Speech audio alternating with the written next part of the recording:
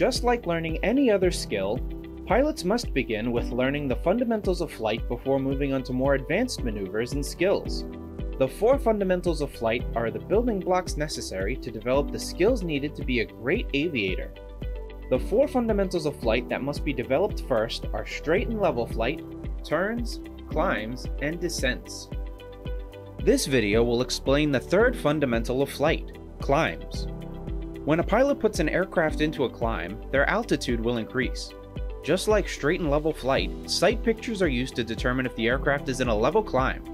When a pilot begins a climb from straight and level flight, they must maintain neutral aileron input and smoothly pitch the aircraft's nose up by applying back elevator pressure. Now the pilot moves their focus to the outside of the aircraft to ensure they maintain a climb while flying straight.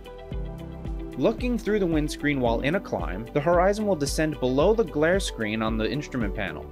Since the aircraft's nose will be pointed up, it may be challenging to see an aiming point straight ahead out of the windscreen. Pilots can use a faraway object, such as a building, road, body of water, cloud, or other terrain as an aiming point that can be seen in the lower corner of the windshield.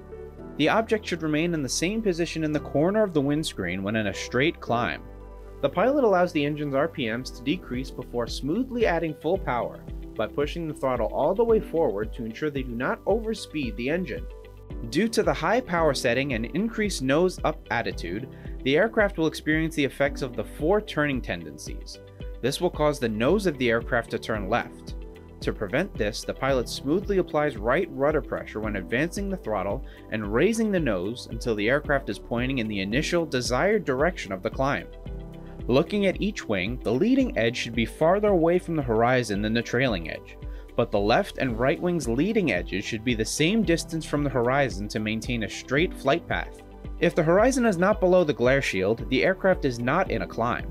Similarly, if the leading and trailing edges of the wings are parallel, or if the leading edge of the wing is closer to the horizon than the trailing edge, the plane is not in a climb. If conducting a level climb and one of the wingtips is closer to the horizon, the aircraft is in a turn in the direction of the lower wing. Pilots must correct their sight pictures back to the proper level climb sight pictures to ensure they continue to climb. After referencing the necessary sight pictures, the pilot scans their instruments to cross-check they are in a straight climb.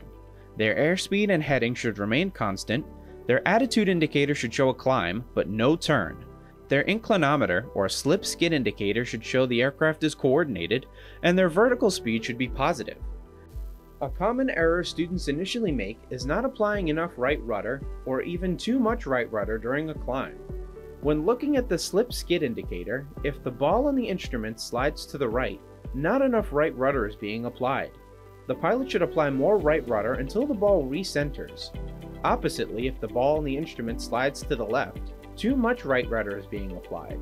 The pilot should decrease their right rudder input until the ball recenters.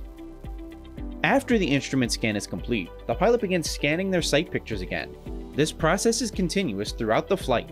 It is important that pilots spend 90% of their flight time scanning outside of the aircraft for traffic, terrain, and weather, and 10% of the time inside the cockpit scanning instruments and doing other tasks. Pilots can also use the elevator trim to alleviate any excessive control wheel pressures during a climb. As the pilot approaches the desired altitude in a climb, they need to prepare to level off and enter straight and level flight. To do this, the pilot should reference their vertical speed, which is displayed on the vertical speed indicator instrument. This instrument displays climbs and descent rates in feet per minute. A rule of thumb for smooth transition from a climb to straight and level flight is to begin leveling off before the target altitude by 10% of the aircraft's current vertical speed.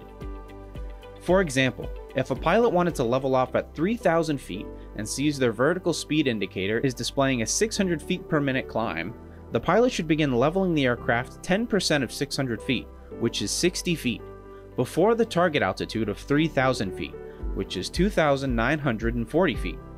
After the pilot has leveled the aircraft at their target altitude, they begin configuring the aircraft for straight and level flight. The throttle is left fully in, producing maximum power until the desired airspeed is reached.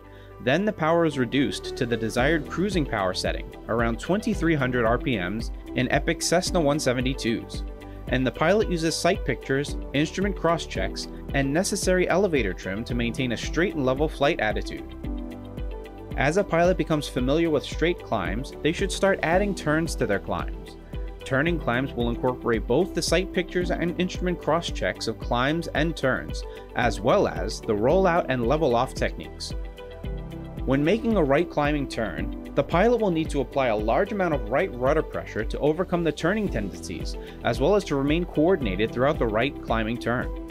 When turning to the left, right rudder pressure will still be applied, but much less will be needed to overcome the turning tendencies, and to remain coordinated throughout the right turn. For more information on the second fundamental of flight, turns, please view the turns video in this series. Student pilots should practice entering climbs, maintaining straight and turning climbs at different airspeeds and vertical speeds, as well as leveling off at desired altitudes from climbs until this skill becomes natural. Be sure to like our video and subscribe for more epic content. And while you're here, check out some of our more recent videos and playlists.